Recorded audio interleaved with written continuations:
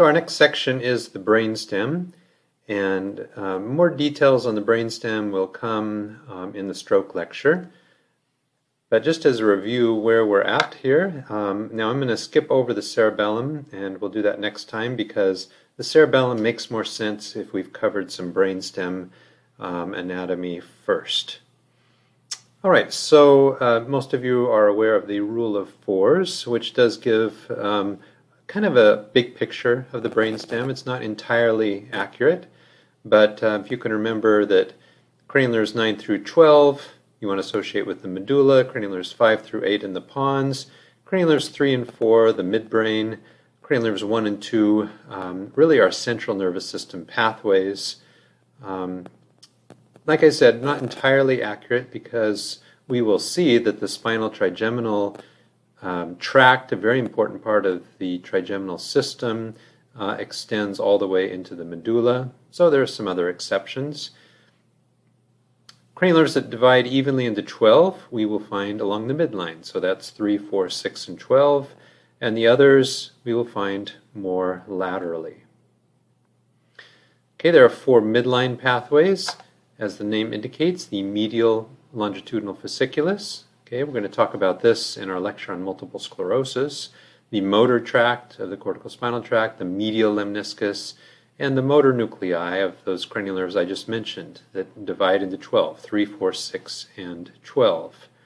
And then 4 of our major sensory pathways are lateral, the spinothalamic tract, spinocerebellar tracts, the sympathetic chain, and the sensory cranial nerve nuclei. Okay, so I'll point out a few things on this drawing here. So if we look down at the medulla, here we have the nucleus ambiguus in blue. This is the motor nucleus for 9 and 10. So we can see glossopharyngeal and then branches of the vagus nerve here. Back here in blue is the dorsal motor nucleus of the vagus. So this is the parasympathetic contribution to the vagus. And we'll also talk about the solitary nucleus, which is sensory for 7, 9, and 10. Here we have the hypoglossal nucleus and the spinal accessory down here. So again, 9 through 12 will associate with the medulla. We'll make a very important point about the pons, one of the most important brainstem syndromes. You can only understand that if you realize the close relationship between cranial nerve 7 here as it wraps around 6. Okay, and then up here we have some of the trigeminal nuclei. Here's the mesencephalic nucleus. We'll explain what that does. Okay, here are the different branches of the trigeminal nerve. And in blue we have the trigeminal motor nucleus for chewing. Okay, and we can see that that branch goes out here with the V3 distribution of the trigeminal nerve. And here is that important spinal trigeminal tract here and nucleus. So this is for pain and temperature of the face. And just notice this goes all the way down to the medulla. All right, here's the trochlear nucleus, really long course. That's why it gets easily damaged. And up in the midbrain we have cranial nerves 3 with both the Edinger-Westphal nucleus and the oculomotor nuclei. And we'll talk about that in some detail. All right, so let's start in the medulla. First, the nucleus ambiguus, and this is not a typo, it's UUS. This is the motor nucleus for 9 and 10, and this is a nucleus that degenerates early in amyotrophic lateral sclerosis. So as we mentioned, will give the patient a bulbar palsy with very prominent dysarthria and dysphagia. The other important clinical syndrome to associate with a lesion of the nucleus ambiguus is lateral medullary syndrome. And so this is a stroke that can be due either to occlusion of the pica, the posterior inferior cerebellar artery, or more often the vertebral artery. And this syndrome is unique in that it is frequently related to trauma. And so if patients present with the lateral medullary syndrome after a car accident or something like that, then you know the etiology has to be dissection of the vertebral artery. And so the nucleus ambiguus will give these patients very prominent dysphagia. And really of all stroke syndromes, these patients are at one of the highest risk for aspiration. So you need to be very aware of that. Patients shouldn't be eating or drinking. They frequently need an NG tube or even a PEG tube for a period of time until swallowing improves. Nucleus ambiguous lesion will also give patients a significant dysarthria and often a dysphonia, kind of a hoarse voice. And then hiccups are a classic feature of lateral medullary syndrome, and all of that is from involvement of the nucleus ambiguous. And so I've not labeled this because this is really difficult. I don't think boards would ask you to identify this, but in the medulla here, the nucleus ambiguous is in this lateral location. You really can't even see the nucleus in here amongst everything else. All right, but you definitely need to be able to recognize it. I would say it's one of the top 5 step 1 questions for neurology. And so here is our stroke in the lateral medulla. And so very important, the rule of thumb for any brainstem stroke syndrome is you get ipsilateral cranial nerve deficits, contralateral motor or sensory deficits. And so in lateral medullary syndrome, the ipsilateral cranial nerve deficit that we can really easily see on exam involves the spinal trigeminal nucleus and tract. So here the lesion is on the right, so the patient will have a loss of pain and temperature on the right side of the face. Okay, the pathway that is involved here is the spinal trigeminal tract. And so recall this is carrying pain and temperature that's already crossed, travels through the lateral medulla. So the patient, if they have a right lateral medullary syndrome, will have loss of pain and temperature on the left side of the body. So that is your classic crossed finding for lateral medullary syndrome. All right, here's the nucleus ambiguous. We already talked about the deficit that will cause. The vestibular nuclei are in the lateral medulla, so that gives patients nausea, vomiting, vertigo. Here's the descending sympathetic pathway, and that travels through the lateral medulla, so the patient will have an ipsilateral Horner syndrome. And then the pica also supplies the inferior cerebellar peduncle and the inferior surface of the cerebellum. So that will give a patient ipsilateral ataxia. And inferior cerebellar peduncle lesions often, for the patient, will create a feeling that they're pulled to that side. So if we have a right inferior cerebellar peduncle stroke, the patient, when they try to walk, will just always feel like they're being pulled to the right. So there's a lot to know for lateral medullary syndrome, but really high yield. Now, when we see patients with lateral medullary syndrome, remember that CT does a lousy job of looking at the brainstem for ischemic lesions. So these are really small. You're going to need an MRI scan to diagnose. And if you think it's due to a vertebral artery dissection, you'd need to do an angiogram study. And that would be important because you're going to treat a dissection different than you would like a thrombosis of the pica. All right, now also in the lateral medulla is the solitary nucleus and tract. It can occasionally be involved in lateral medullary syndrome, but not very often. So unlike the nucleus ambiguous, which is motor, this is a sensory nucleus for 7, 9, and 10. And so importantly, stretch receptors in the lung and in the arterial system feed into the solitary nucleus, as does taste. And just recall the anterior 2/3 of the tongue for taste is 7, posterior 1/3 is 9. And so if we have a lesion here, if we did have lateral medullary syndrome that maybe extended out a little bit further, the patient could have loss of taste, and they could have an alteration in their heart rate, usually an increased heart rate and some blood pressure instability. And so here is for taste, that this feeds into the solitary nucleus and tract, and this will end up going all the way up to the thalamus in the solitary-othalamic tract. Probably not real high yield point there. But more important would be the baroreceptor reflex. So we have these stretch receptors in the carotid sinus and body and in the aorta. And so if the blood pressure and pulse is going up, okay, that's going to activate these receptors. They feed into the solitary nucleus and tract, which is right here.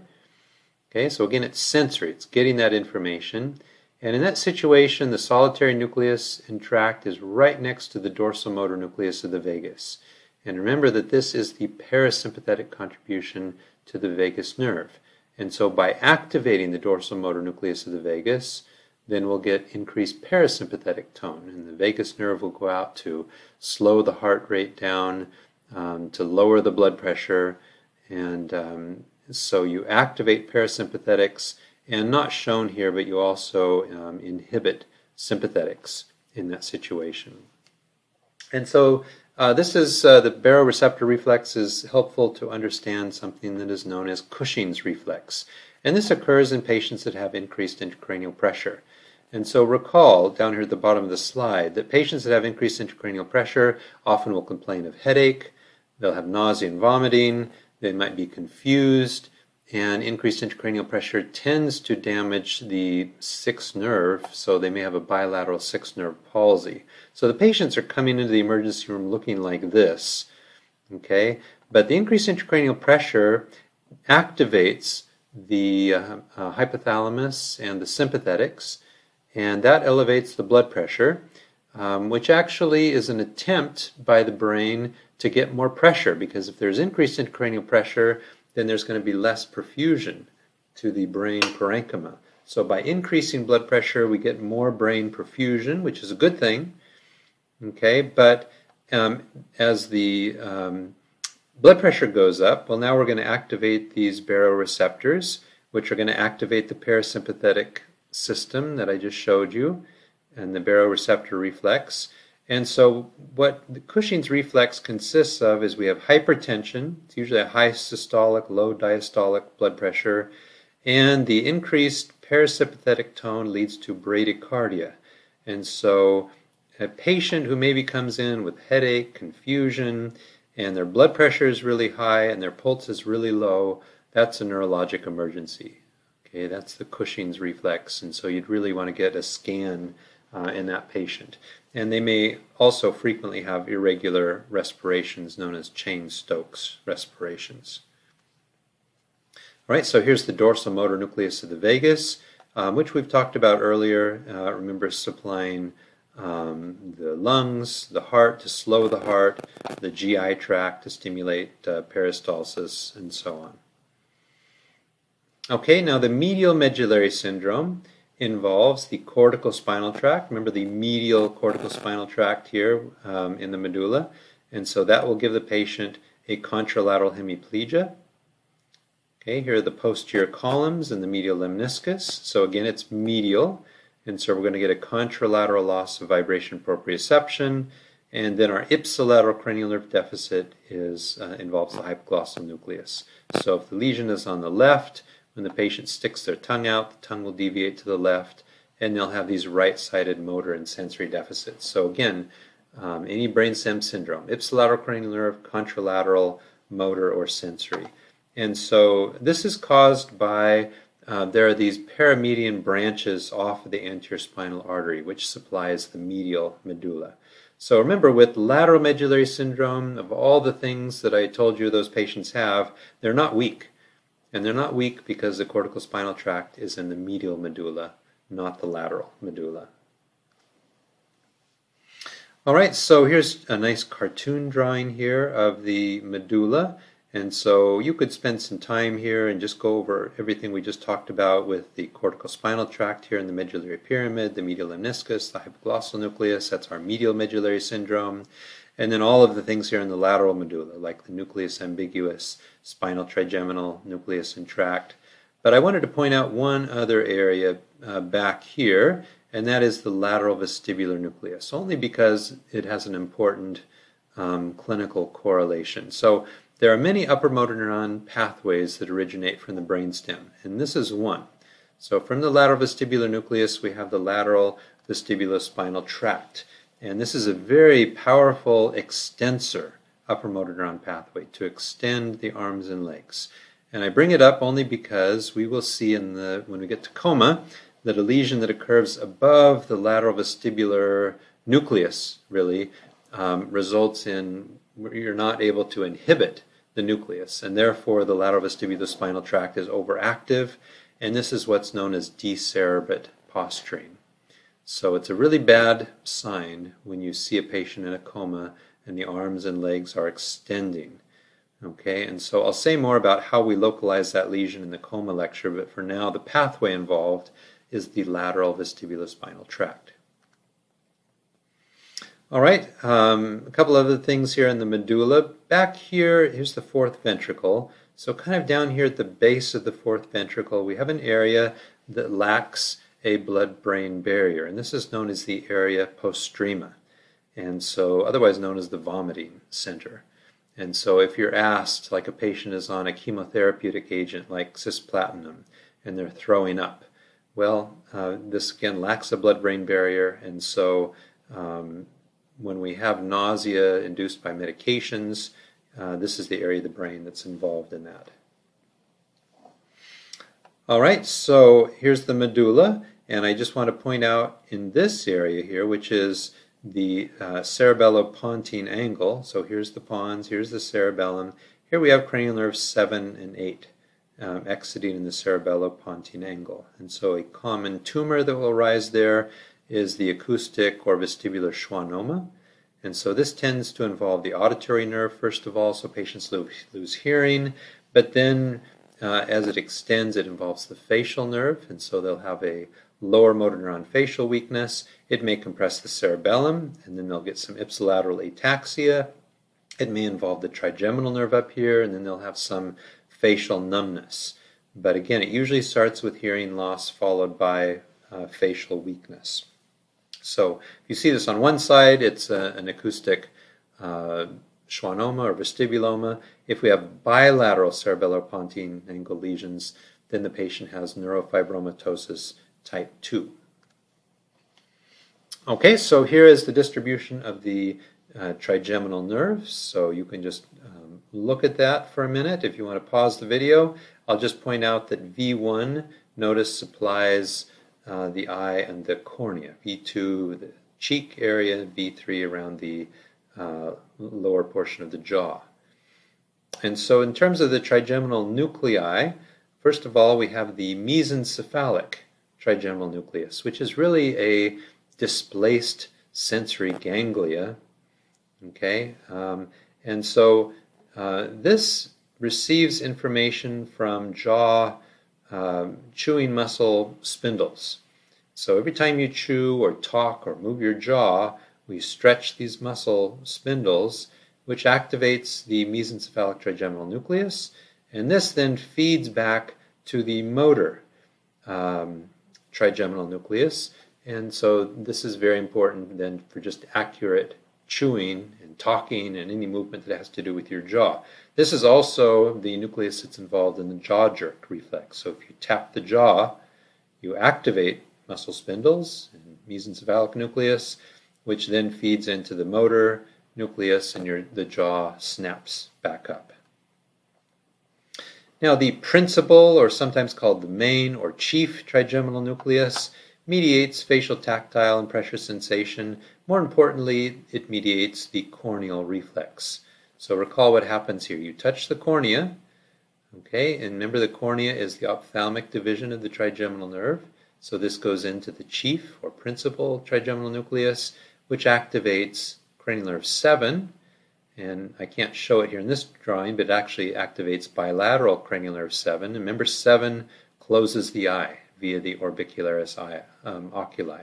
So again, if we touch one cornea,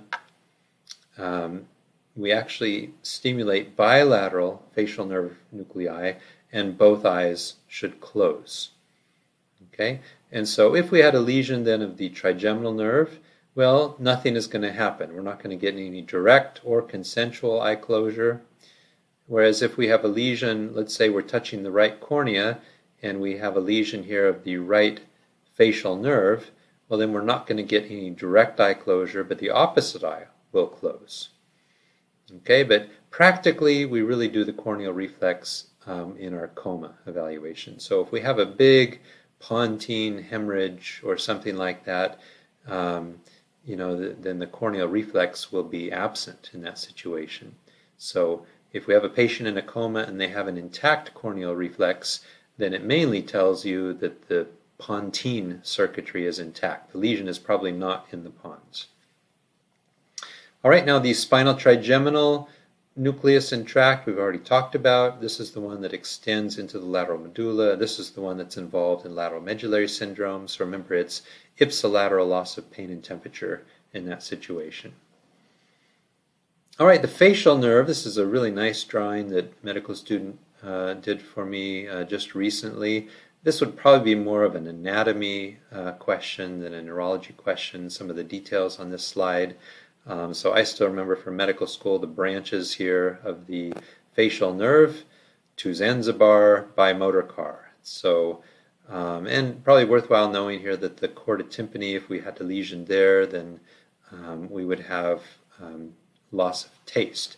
But for neurology, probably most important is that you can distinguish upper and lower motor neuron facial weakness. So if we have a Bell's palsy, okay, so here's a lower motor neuron lesion. Remember, what is a lower motor neuron? It's a nucleus, here's the facial nucleus, that directly supplies muscles. So if we have Bell's palsy, that's a lower motor neuron lesion, then the patient will have weakness of the forehead and lower face. And since the seventh nerve closes the eye, then acutely in a Bell's palsy, the eye is going to be open wider, and they're not going to be able to wrinkle their forehead on that side, and they're going to have a facial droop.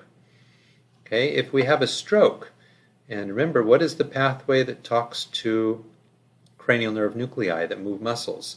It's the cortical bulbar tract. So if we have a lesion of the cortical bulbar tract, then notice that the part of the facial nucleus to the lower face is only supplied by the opposite side of the brain, whereas the part of the facial nucleus for the upper face gets a bilateral supply from both right and left hemispheres. And so therefore, if we have a cortical bulbar tract stroke, the weakness is going to involve the lower face. So if you see someone in the emergency room that has lower facial weakness, we're more concerned about that patient having a stroke. If it's forehead and lower face and nothing else, then we're less concerned. It's a Bell's palsy. We'll give the patient prednisone, perhaps acyclovir, good prognosis. All right, so the classic lesion in the pons to be aware of involves cranial nerves 6 and 7. All right, so notice here's cranial nerve 6, and cranial nerve 7 on its way out does a very interesting thing. It wraps around 6. And so if you have a lesion in the pons, excuse me, you get an ipsilateral 6th and 7th nerve palsy. And here's the cortical spinal tract, and we'll get a contralateral hemiplegia. Now you might get a contralateral sensory loss and all kinds of other things. But I think if we put these three together, that's probably good enough. So remember, the basilar artery supplies the pons, so the blood vessel involved would be branches off of the basilar artery. So here the lesion is on the left, so the patient will have right-sided weakness, okay, but they'll have an ipsilateral facial weakness. Notice the droop of the face, and they'll have an ipsilateral weakness of the abducens nerve. So they lose abduction of the left eye, and the eye then gets pulled in by the normal medial rectus. So this is known as the Miller-Gubler syndrome. That's not important. What's important is that you can localize it to the pons and identify the blood vessel. Okay, so just a section here of the brainstem showing you the facial nucleus wrapping around the abducens nucleus, which is right here. And here's a nice cartoon drawing of that. Point out a couple of things. We have this cloudy sort of mist of neurons throughout the brainstem. This is known as the reticular activating system.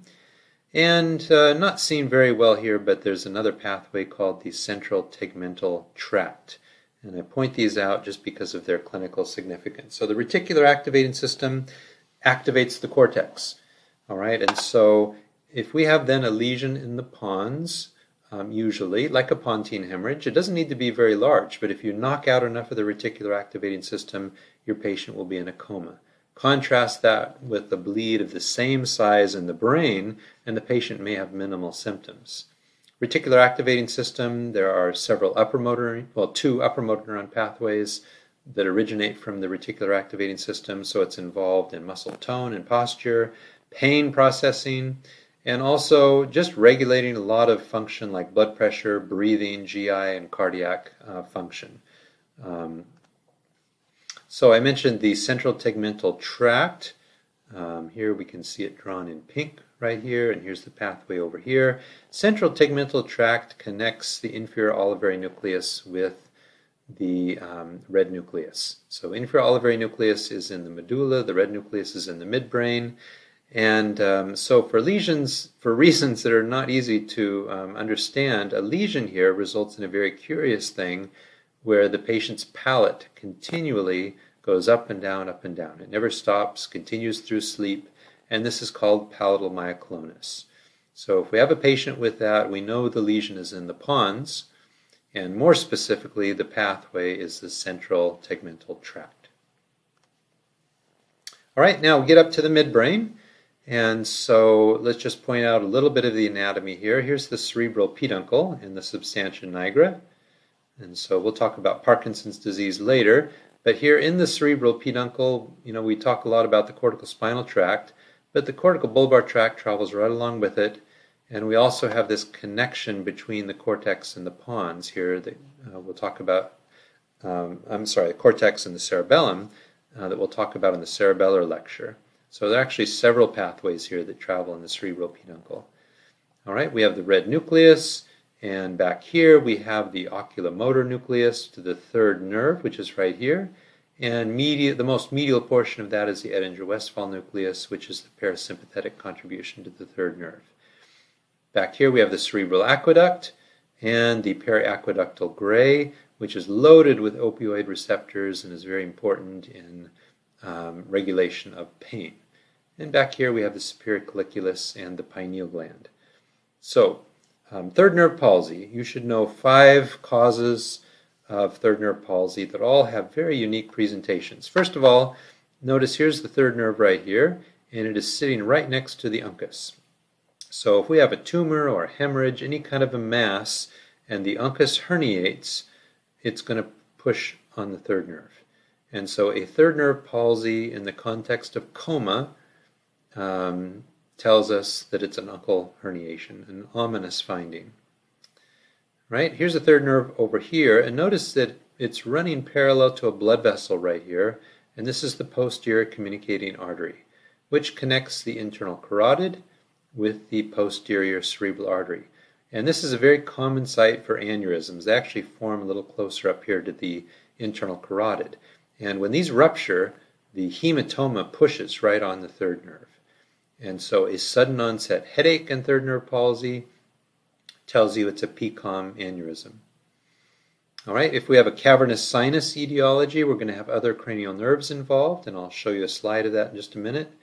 If we have a midbrain stroke, the patient will have a hemiplegia. That's known as Weber's syndrome, which I will show you in just a minute. And if we have ischemia of the third nerve, then that involves the eyelid, it involves the eye. It's still going to be down and out, but it will spare the pupil. So the pupil-sparing third nerve palsy, this would be the most benign etiology on the list here, because these patients actually have a pretty good recovery. All right, so in terms of Weber's syndrome, here's the basilar artery, and here is the posterior cerebral artery. Notice you can't see the midbrain because it's deep in here. But the posterior cerebral artery here on both sides sends deep branches to supply most of the midbrain. So this was the best picture that I could find here to sort of show you here off of the posterior cerebral artery. We get these deep penetrating branches. All right, so Weber's syndrome, or the midbrain stroke, if you were asked to identify the blood vessel, it is the posterior cerebral artery. Okay, and so what's involved in Weber's is the cerebral peduncle, and remember the cortical spinal tract travels through there, so the patient will have a contralateral hemiplegia, and the third nerve, and so patients will have an ipsilateral third nerve palsy. Okay, now there are a whole bunch of brainstem syndromes. We could go all the way back, but I think for step 1, this is the one that I would highly recommend knowing about. All right, so again, it follows our rule of thumb for any brainstem syndrome. We get an ipsilateral cranial neuropathy, in this case the third nerve. So a left third nerve palsy, it often looks just like this. The eye is completely closed. And you have to lift up the eyelid, and if you did, you'd see that the eye is in the down and out position, and we've got a big dilated pupil. Okay, and the pathway that's involved is the corticospinal tract. So we get a contralateral hemiplegia, and again, you'd want to associate that with penetrating branches off of the posterior cerebral artery. And so here's a 12-year-old who has a partial third nerve palsy. And so notice we see ptosis here because the third nerve supplies the levator palpebra, so we're going to have ptosis. We have involvement of the pupil, which is larger. And so this patient has a left third nerve palsy and also has right-sided weakness, so it is Weber's syndrome. And notice when looking up and down that the left eye doesn't cooperate. Okay, and if the patient were to look to the right eye would go out and the left eye would just stay here in the midline. But I wish I had a picture here, but if the patient looks to the left, the sixth nerve is working, so the eye could AB duct. Okay, and so when we shine the light in the eye, the normal pupil will constrict. Nothing's going to happen over here because we've lost the efferent pathway. Now I mentioned cavernous sinus as another important cause to know about in terms of a third nerve palsy. So if we look in the cavernous sinus, this will often be related to internal carotid artery. Could be a trauma. We could have a thrombosis here in the cavernous sinus. So here is cranial nerves 3, 4, 6, V1, and V2. And so all of these could be involved, especially V1 more than V2, in cavernous sinus thrombosis. So this, you would think of cavernous sinus if it's really an ugly third nerve palsy. It's not just the third nerve. We got 4, 6, V1, and usually lesion here is going to cause pressure behind the eye, and so we'll get proptosis. The eye is just getting pushed forward, and the eye is red. Really ugly third nerve palsy. Okay, another drawing here of a right third nerve palsy, now with the eye clearly down and out. We can see the pupils dilated. So notice here with a right third nerve palsy, when the patient tries to look to the left, the eye can't cooperate at all. When the patient looks to the right, they're more conjugate. Now, one thing I just wanted to point out, we do want to test whether the fourth nerve is functioning in patients that have a third nerve palsy. And so if we were to ask this patient to look to the left, we would be able to see that the the fourth nerve is working in the right eye because we would see this in cyclotorsion. Okay, this eye would sort of twist down like this with attempted gaze to the left. And so that would tell us that the fourth nerve is intact. Now, while we're talking about the pupil, I mentioned Horner syndrome in lateral medullary syndrome. And so let's just review the anatomy of dilation of the pupil. So this is a 3-order neuron chain that starts in the hypothalamus, goes down through the lateral medulla, all the way down to C8, T1, T2, where we have our first synapse.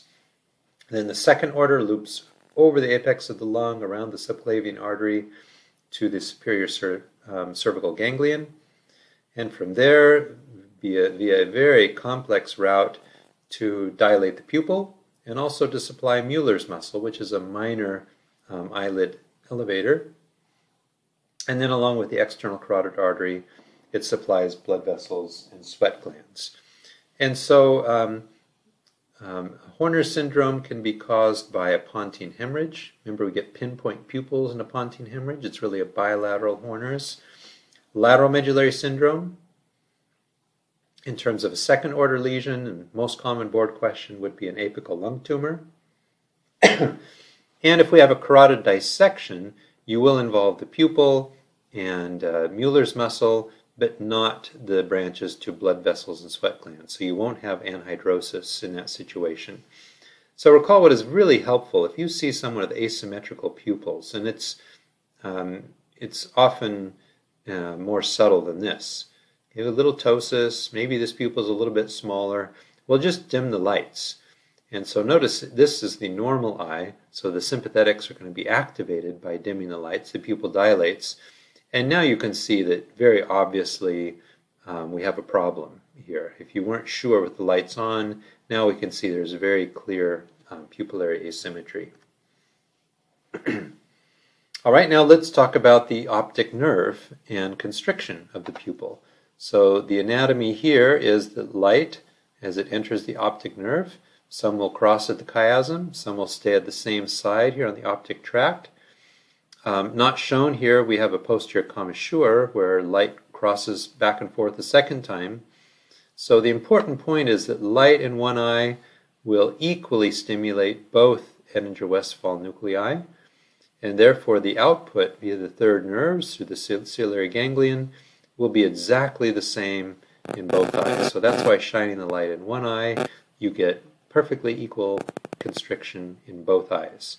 Now, let's say we have a patient with an optic nerve lesion, like optic neuritis. Okay?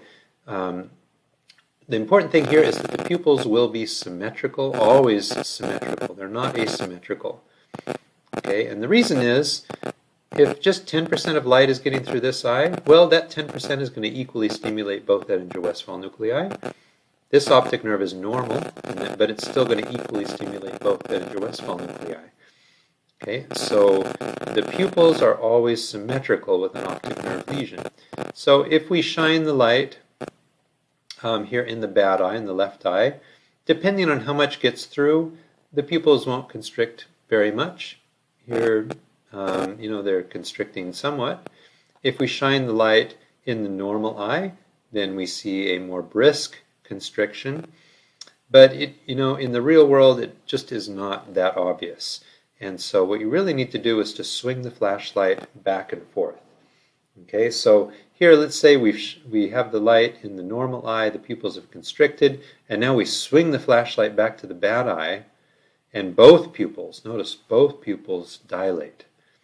Okay, and the reason that happens is you went from shining the light, blasting here, 100% light, stimulating the Edinger-Westphal nuclei, and now you swing the flashlight back to the bad eye, and all of a sudden there's much less stimulation of the Edinger-Westphal nuclei, so both pupils dilate.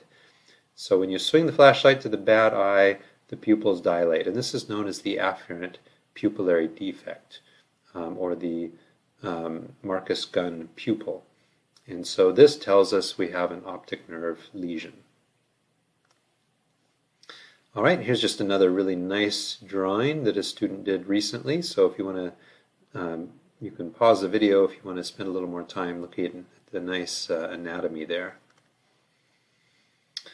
All right, so let's bring some things together here with regards to the pupil.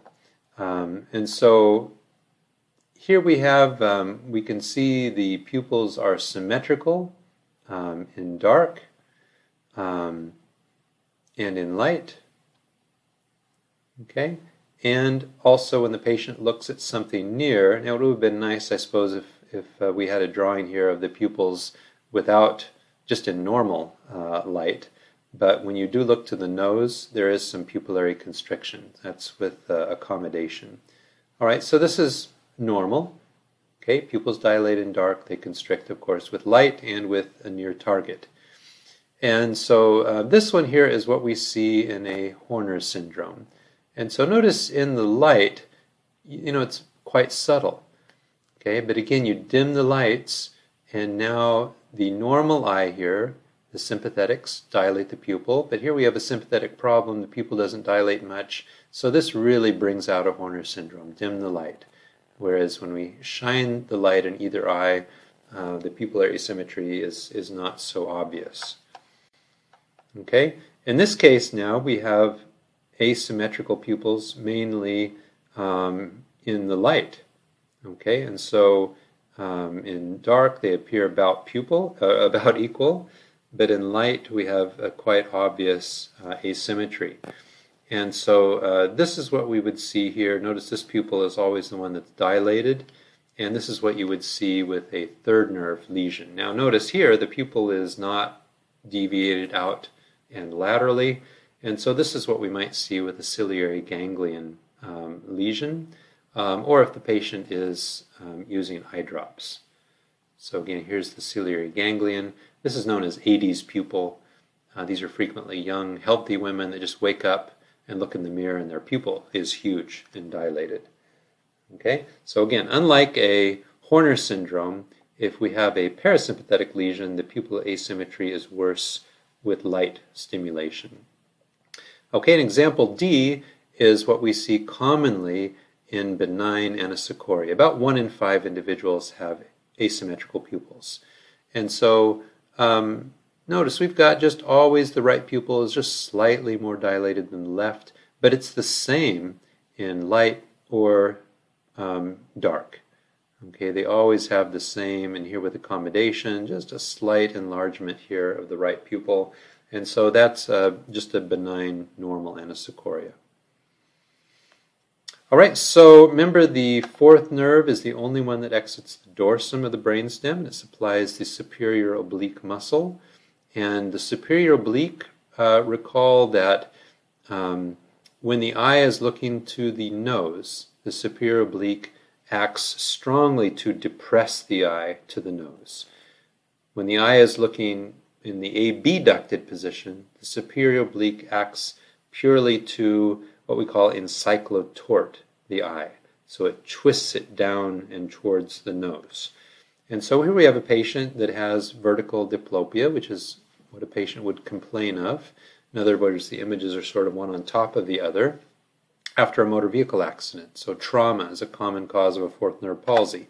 And these can be very difficult to diagnose. If we just look at the patient here, you wouldn't necessarily see much of anything. But we'll notice here that in any direction of gaze, the left eye is always a little more elevated, hyperopia. And so we can see that when she looks to the right or to the left. It's a little more elevated there. Oops, going the wrong direction. Okay, see that obviously when looking up and when looking down. But what really helps to solidify this is to have the patient turn their head from one shoulder to the other. So when the patient turns her shoulder or her head to the right shoulder, and this would be good just to look in the mirror and prove it to yourself. What do your eyes do when you tilt your head back and forth? But when you tilt your head to the right, what's happening is the opposite eye excyclotorts, the ipsilateral eye encyclotorts, like this. And so notice now the eyes look perfectly conjugate, okay, because this function, excyclotorsion, has nothing to do with the superior oblique muscle. Okay, and that's why patients will tilt their head then to the opposite shoulder. And so, because it brings the images together. She's got a left fourth nerve palsy, and you can see why she would prefer to tilt her head to the right, because the images line up very well. But now when she tilts her head to the side of the lesion, to the left, okay, that's when this eye should normally encyclotort. And so she's lost that function of the superior oblique muscle, and now we've got a very obvious disconjugate gaze. Okay, a couple more things here. First of all, the dorsum of the midbrain back here. If we have a lesion here, we get a dorsal midbrain syndrome, otherwise known as Perinaud syndrome. And so the last slide I will show you here just illustrates a little bit of the anatomy of vertical eye movements, but it involves this portion, this dorsum of the midbrain. So if we have a lesion there, patients have difficulty looking up and down. And we'll list a number of different things that can do that as we go through. But it also affects the pupils. So usually a dorsal midbrain lesion, we get large, somewhat irregular pupils, and they do not react well to light. So again, here is another way of looking at light stimulation, going back here to the pretectal nucleus, the Edinger-Westphal nuclei, and it only shows 1/2 of it here, but going out via the third nerve to constrict the pupil, and of course the same thing is happening in the other eye. And so if we have a lesion here, you interrupt this light stimulation of the Edinger-Westphal nuclei, and the pupils are not going to constrict. But there's a separate pathway to activate the Edinger-Westphal nuclei when you look to your nose. And so pupillary constriction to accommodation is intact. Okay? And so this can be caused by lesions here, or neurosyphilis classically will involve this area as well. and this is known as the Argyll-Robertson pupil, where they don't react to light, but they do react to, they do constrict to accommodation. All right, in Perinaud syndrome, we also frequently see eyelid abnormalities, really an eyelid retraction. So especially when the patient tries to look up, the eyelids just retract here. That's known as Collier's sign. And also when they try to look up, we get this convergence retraction nystagmus, where the eyes will quickly move to the nose and back out again with attempted upgaze.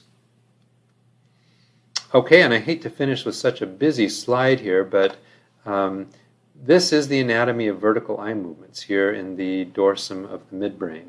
Okay, and I really would not spend time trying to figure this out. There are a number of different nuclei involved. I didn't want to just leave vertical eye movements as a magical thing, but there are a few things here I did want to just point out from this slide. First of all, the fourth nerve. Remember that the nucleus, the nerve from the nucleus does cross over to the superior oblique.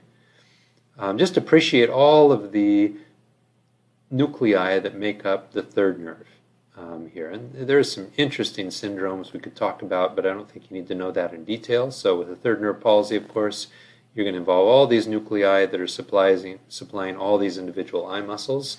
Remember that myasthenia is a neuromuscular junction problem, and it can look a lot like a third nerve palsy, but remember the pupil will not be involved. Okay, and this will be an important slide when we talk about benign paroxysmal positional vertigo, where the otoconia goes into the posterior semicircular canal, which activates it. Okay, and we'll come back to this, but we'll say that activation goes up to the fourth nerve, to the third nerve nuclei, and results in this upbeat torsional nystagmus. So there actually are quite a few teaching points from this very complicated slide. We'll stop there.